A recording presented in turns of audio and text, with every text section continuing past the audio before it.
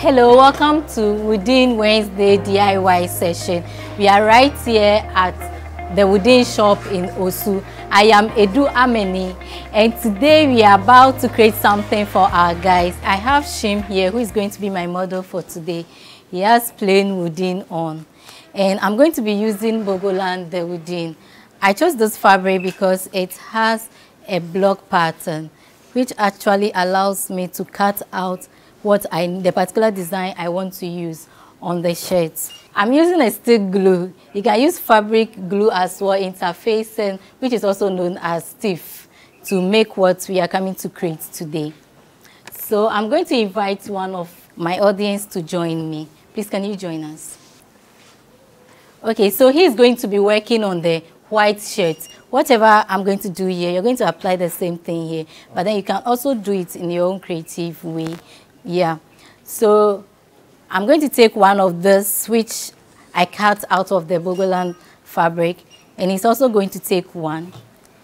And then you just have to rub the surface. Make sure that you do it well so that it sticks well. And he's going to do the same thing here as well. Yeah. So here we go. So I'm just going to, you can paste this anywhere. So I'm going to paste it at the side of the dress, and I'm going to press it gently. I want to mix them because the fabric actually has two motifs in it. So I'm doing another one here, and it's also creating his own there.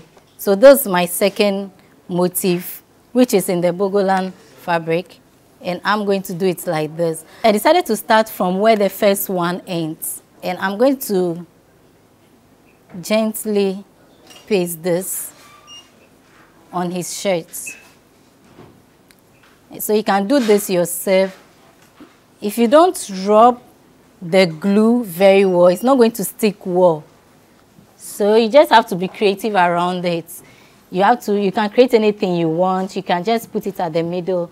You can also choose to just paste them at the base of the shirts. So all depends on what you actually want. This is what I want. And I make sure that I start from where the previous one ended. So the shirt is going to look more exciting than it was. So I'm sticking another one here. Okay. I'm thinking that he may need a pocket on his shirts. So I'm just going to get him one pocket here. And you don't need to sew this, you just need glue and Woodin fabric to do this. So you rub it gently at the back of the fabric. You make sure it doesn't touch the surface of the fabric. And there we go. I'm just giving him a pocket. So I think it should come down a bit. Then here we go.